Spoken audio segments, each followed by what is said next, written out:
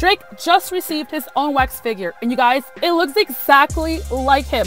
Madame Tussauds announced the immortalization of the sixth god, or 702 god, after Las Vegas location at the Venetian. Drake is swagged out in his signature OVO hoodie, jeans, Timberlands, and a gold Rolex watch. He is placed inside the James Terrell-inspired set of Drake's music video, Hotline Bling. Drake's wax figure is now up on display, open to the public. But before you run off with Drake's wrist for, I don't know, a souvenir, in the words of Taylor Swift, calm down. The Rolex is not real. Visit CARRAmagazine.com or click the link below for more information. For CARRA News, I'm Tita Cara.